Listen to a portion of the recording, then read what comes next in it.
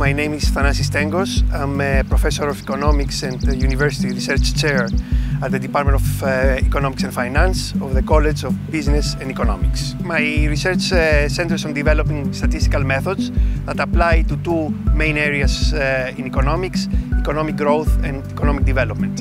One of the main questions that arises in policy circles is to see why, for instance, countries like Greece in the European Union all of a sudden takes a different path alongside, say, countries like Portugal and perhaps Italy, as opposed to countries in the north where, like Germany or Holland or Finland, that seem to be taking a different route.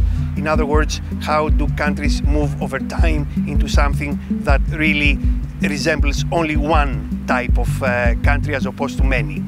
As far as economic growth goes, my main area of interest is developing a way of establishing club membership. If one understands what these clubs are all about, one would be more capable of designing policies that are designed to address the issues that are facing the particular club, as opposed to one solution fits all. Policymakers essentially talk to academic economists for advice.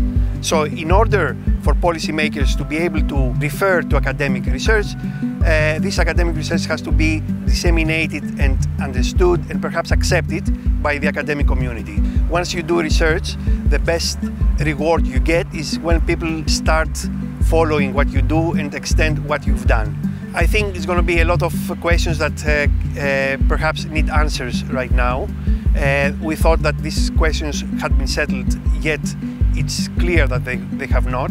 And the big question that essentially remains is whether countries will grow forever, given the theoretical models that exist that predict such a thing, or not. And this is an empirical question, and that would support a set of theories as opposed to others. And hopefully at the end we'll have an answer to that.